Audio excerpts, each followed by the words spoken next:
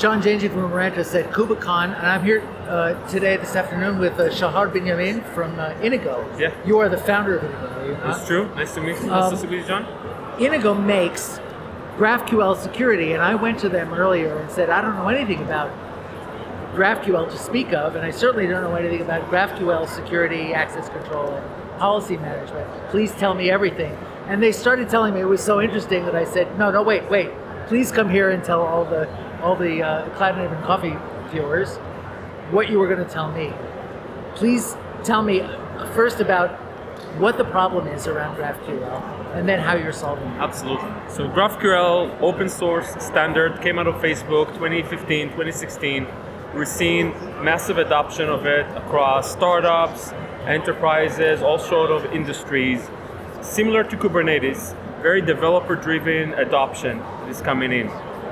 The reason we're here at KubeCon is just we want to prevent the situation where security was an afterthought when adopting Kubernetes. We want to make sure that when adopting GraphQL, security is part of the adoption process.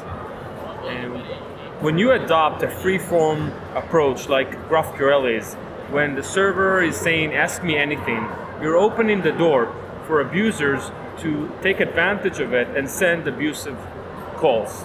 If it's to take down your server and abuse it, or worst case scenario, create a data extraction. It's already been, there's a report on HackerOne and CVEs about how GraphQL can be abused, and we want to put the best guardrails, the best building blocks as part of the dev cycle to make sure your GraphQL is protected so you can adopt GraphQL and scale with confidence. So, describe what I always wonder about as a developer when I hear about a new security solution is, will it provide the security I need without becoming a burden on the development process and ultimately on users too?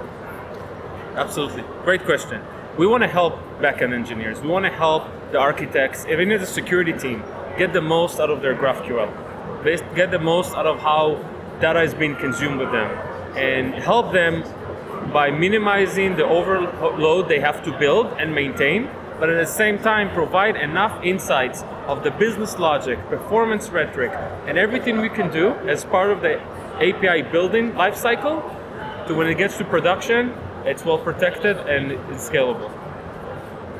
Interesting. So developing the security for an application that uses GraphQL can actually be a one-off process. It must be possible to speak in terms of certain best practices, but there's a great deal to learn from an open API and the transactions that actually occur on it to your application. Absolutely. GraphQL, it's hard to think about GraphQL security as a vertical because it's not just on the edge. The engineers, the developer teams are the team that are responsible for the schema and the ones who allow the access control. So you have to gap those bridges between the development moment and when it hits production. So we're looking at this as a platform. Always look at their offering with security lenses, but the breadth of GraphQL touches all personas in the journey, from developers, backend engineers, architects, all the way to when it comes to incident response for the security team that is trying to figure out what happened.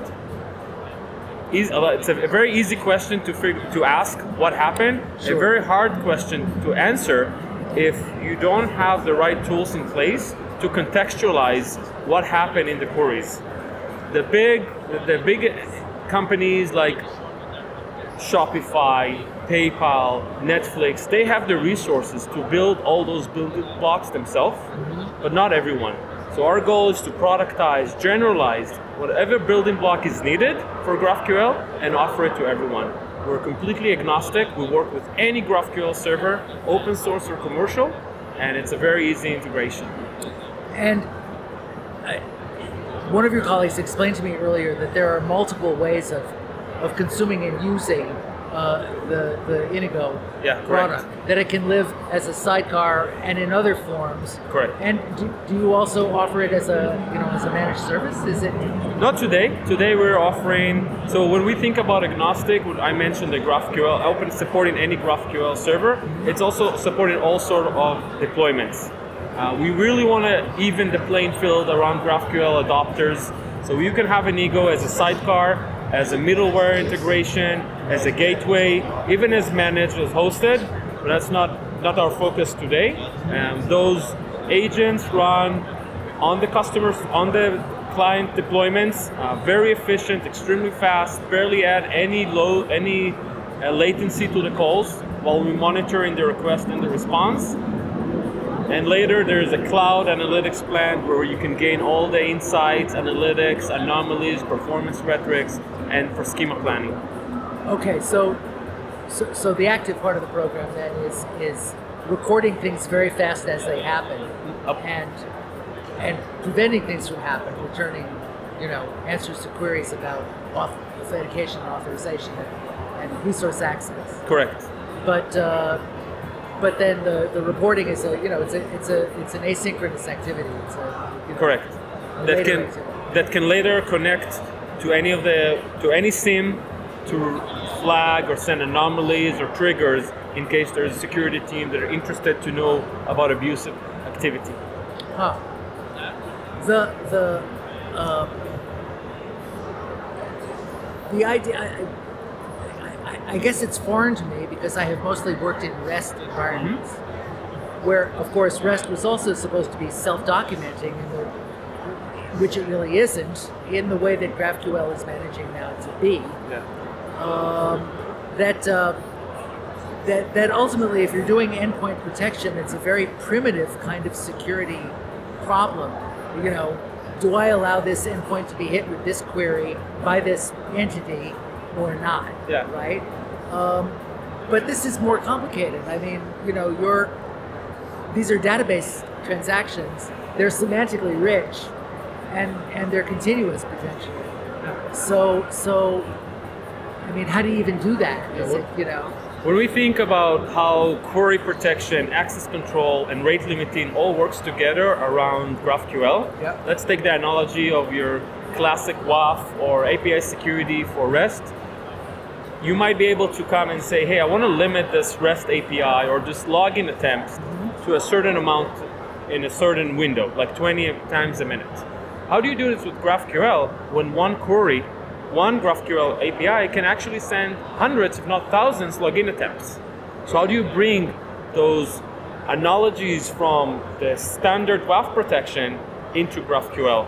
And how do you monitor at the same time, that's kind of the inbound, how do you monitor at the same time those queries are not bringing a lot of load to your backend or allowing data extractions? How do you make sure not too many objects and data is being responded back, allowing an abuser to scrape your data or do an extreme load on your backend? So this, without contextualizing the query, without understanding what the developers had in mind, it's a very hard problem to solve, as if you're only looking at that layer of the HTTP code. So then, how are you, as the application provider, serving developers? I mean, they're the ones who are going to explain their intention to you. How do they do it? Are your SDKs and documentation set up in such a way that it facilitates that? Everything we do is in a declarative manner. Think about Kubernetes, how do you configure Kubernetes? We do the same concept. The configuration itself is part of the developer lifecycle. It's through their Git commands, and at the same time we're able to update our agents and enforce those configurations. Very interesting. Yes. Very seamlessly. So it's a GitOps oriented kind of approach. You can take that. Yes. I think I'd like to ask you to come on the program and take closer to an hour and really dig into the product once I've had a chance to familiarize myself with it. We can do that. Would you be willing to do that? I think this is something that's going to interest a lot of people. It's foreign to my technical experience, and so I'm immediately like, wow, let's keep talking. Please explain. But as I think one of your colleagues said, GraphQL is not the job here. Educating people about GraphQL is not the job. GraphQL security awareness is just beginning. Yeah. And organizations are not necessarily aware. If you think about the adoption of Kubernetes, security teams only learned about it 2 minutes too late. So bringing this awareness as part of the adoption is key. Really? And this is why we're here in KubeCon.